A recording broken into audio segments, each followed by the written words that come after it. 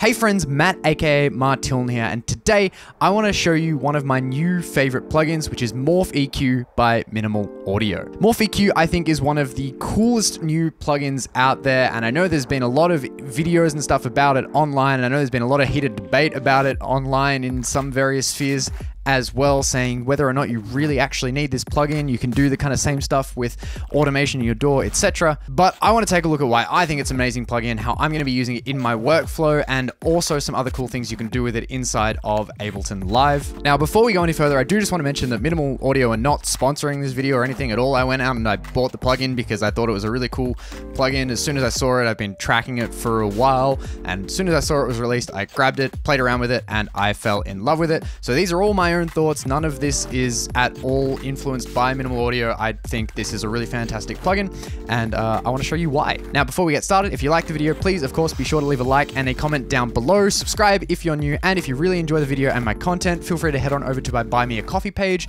where you can buy me a coffee, support me and the channel, become a member, and get some other really cool, awesome stuff if you decide to support me. Okay, so with all that said, without any further ado, let's take a look at Morph EQ by Minimal Audio. Alright, so first off, what I wanted to do is just give a quick overview of Morph EQ. I'm not going to go super into its features. There are plenty of videos out there going through every single one of its features, so I'm sure you'll be able to find one. I wanted to kind of do this video more as a way of showcasing how I'm going to use the plugin, but first of all, we need to go through its features. So it looks like any other standard EQ. I've just got it loaded up here inside of Ableton Live, and if I play a note, I can send just through a sawtooth wave. I've got this loaded up on a wavetable track, just playing a basic sawtooth wave, and we can click anywhere to add an EQ node, and I can click and drag this around,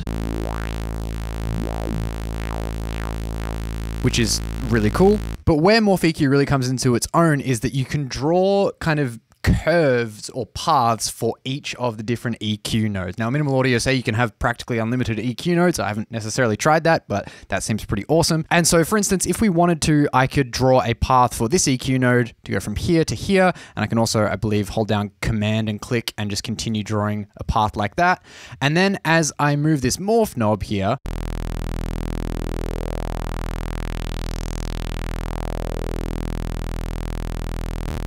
my MIDI keyboard's doing weird things.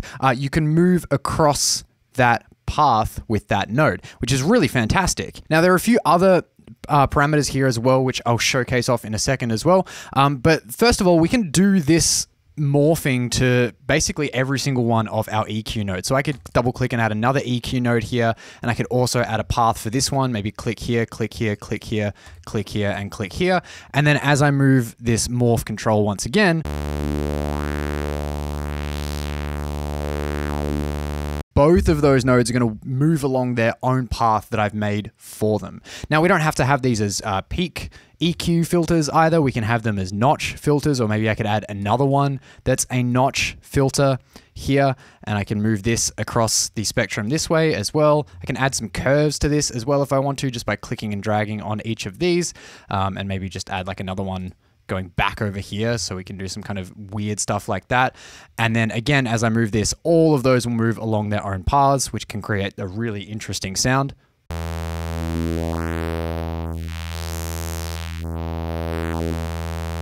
Which I just think is really, really fantastic.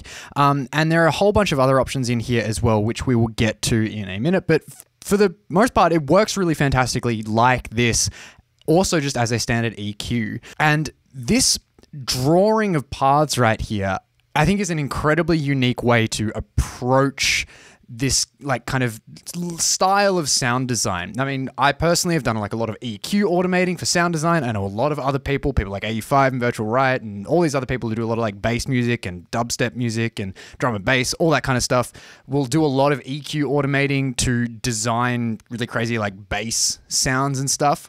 And yes, you can still do that. You can still obviously automate normal stuff in an EQ, but what this does is present a really unique creative approach to it. And yes, it is limiting in some factors, like you can't kind of have unsynced movement on different EQ nodes or different movement on different EQ nodes or something like that.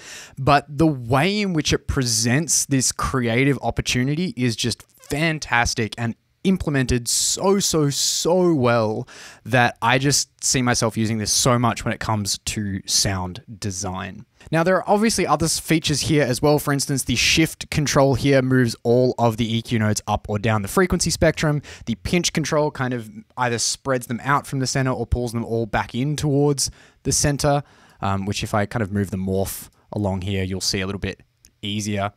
The spreads them out in the stereo spectrum, which is really fantastic. And the scales up or down the amplitude amount of each of the different nodes. Having these be able to affect all the different nodes at once is really fantastic, and it kind of makes up for the fact that we can't, automate any of these particular EQ nodes. I think this is a really fantastic feature. We've got undo, we've got redo, we've got listen ability in here. We've got adaptive cue, which is really fantastic. We can turn this on or off and it gives us a bit of a different sound. And then I also really like that we've got kind of these different scale amounts here. So I can view this on 6 dB as scale here, an 18 dB scale or a 36 dB scale. And also for doing like bandpass filter movements and stuff like that, having parallel as an option instead of series is really fantastic, because it means you can have like 3 or 4 or 5 different bandpass filters running in parallel to create really crazy sounds, as opposed to having them run in series like you kind of would a standard EQ, I suppose. Then having a dry wet control here is awesome. And of course, having a clipper on the output for sound design purposes is really fantastic, because obviously this can get quite loud and you don't want it to kind of destroy your speakers or anything. So if you can just engage this option here to kind of limit the output or clip it, and also introduce some interesting harmonics and distortion into the sound. So obviously for sound design purposes, this is already really fantastic. And what I can do with this, if I just go back into Ableton Live here, I could, for instance, just set up a track to resample here, and I could just record the movement of this Morph EQ on kind of whatever note that I'm playing, as I kind of do like a resampling sound design jam, for instance, which is a really fantastic way to go about this. If I just arm this audio track here, I can open up Morph, and I can also arm my wavetable track. And if I hit record,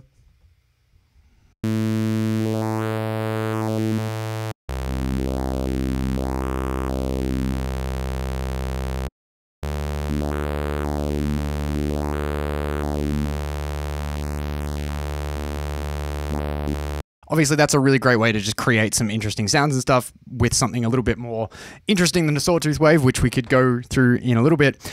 But where I think this is really cool, and where I'm going to be using it a lot in my workflow, is integrating with Max for Live devices to do this kind of a thing, to create more interesting movement for sound design purposes, and also within tracks as well.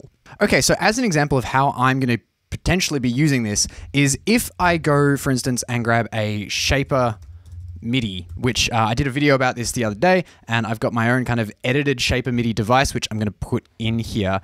And what I can do is actually map the shaper MIDI to the morph control of the Morph EQ. So I can open up this and click map and move this to the morph control. And now every time I play a note into this synthesizer, if I turn down the velocity here, it's going to move the morph parameter on the Morph EQ,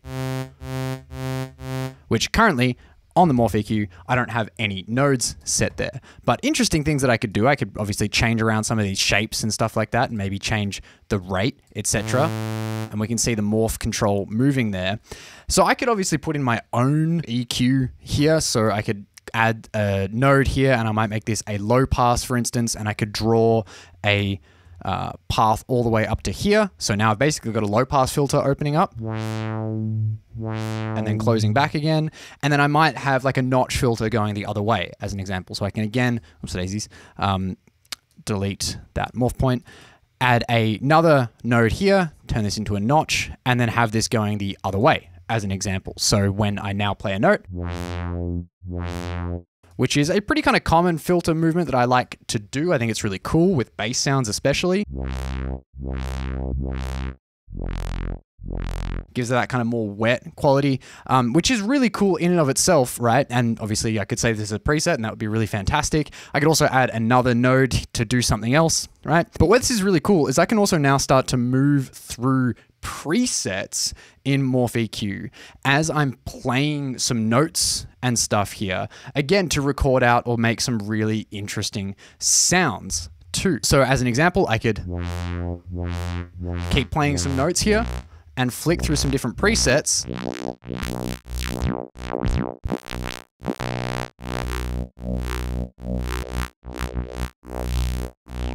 and already we're getting some really crazy sounds. I could loop my shaper MIDI here, so it's basically acting more like an LFO.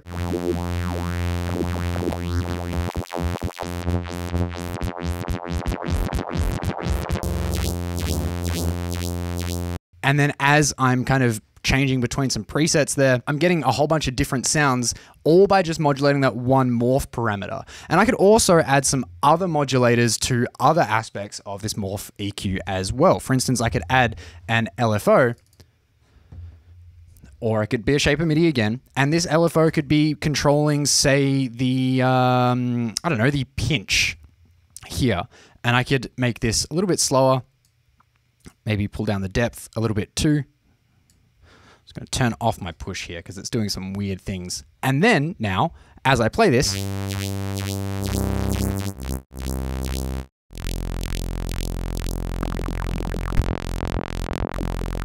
I can move through the presets, or I can shuffle to a random preset.